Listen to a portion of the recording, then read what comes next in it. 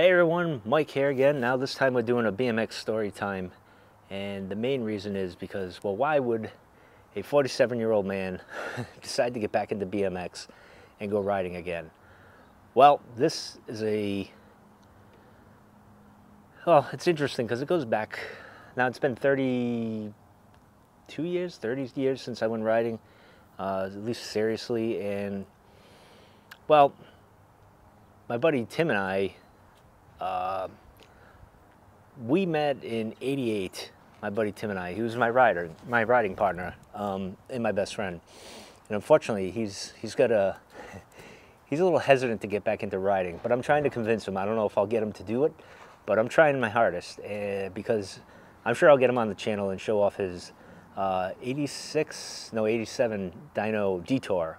He's still got it, and unfortunately, I don't have my '88 Harrow Sport Freestyle, which I love. That was my first Harrow.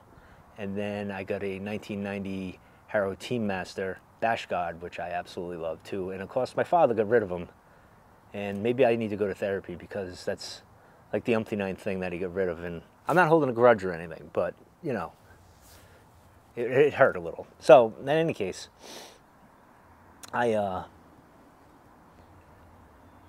that's when it started for us. And then we used to go to this place called the Monastery, the Cumberland Monastery, which I've shown on my channel before. Do my walks, pipe smoking, showing Nine Men's Misery and stuff.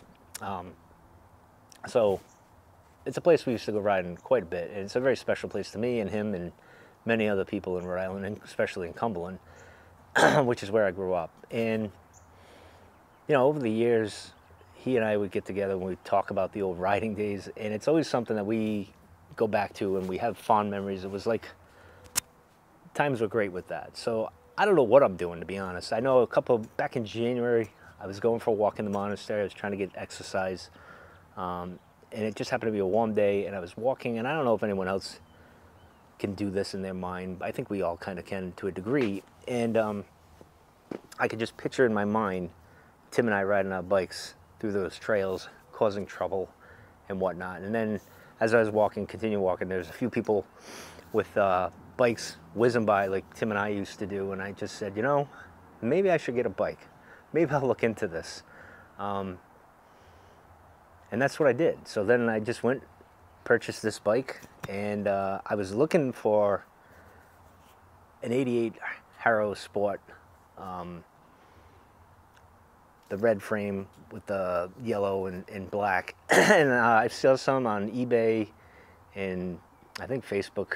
There was a few marketplace, but they were expensive, and I don't know, it's a bit shady. I was like, I'm not gonna fork over that much, and who knows if I'll even get the bike or whatever. So I said, well, let's play it safe. Let's look around on the internet a little bit more and see what I can find for, you know, something. And then there was, I guess I'm a little late to the lineage, the Harrow lineage models, because they did one, I think in 2017, they did a Harrow Sport. I think it was a Master. It was teal, which would have been close to what I had. Mine was a little bit different. I had those at the end of the frame over here, right over here near the chainstay or whatever. It bowed out so you could put your feet on there. And I remember as a kid I didn't like that, but I kind of miss it now. It was a unique thing. So in any case, I decided, all right, I'm going to go with this. Now, I should have gotten the Groundmaster, which is like a more traditional freestyle thing and not the Bash God thing. But I have such a love for the Bash God, I could not help myself. And in my mind when I was buying it, I'm thinking, all right, I'll do some street stuff. And I do want to do that. But I got to tell you, doing the few sessions that I've done, I am nowhere near ready to do any of that stuff. I got to get my balance back and everything. But in any case, back to story time. So I got the bike, and I'm trying to get my buddy Tim to freshen up his old dyno Detour. He says he's going to do it. I don't know. We'll see. I think I can convince him once he sees me ride a little bit more. That competitiveness that we had when we were kids might come out, and he'll probably want to do that as well. So we'll see. I hope that happens, and I'll bring him on the channel here, and we'll talk some shop or whatnot. But in any case, so that's what I'm doing. I don't know. I felt like, you know, some people, they get into playing an instrument when they get older. They want to challenge themselves, and of course, neighbor's got his air compressor going on.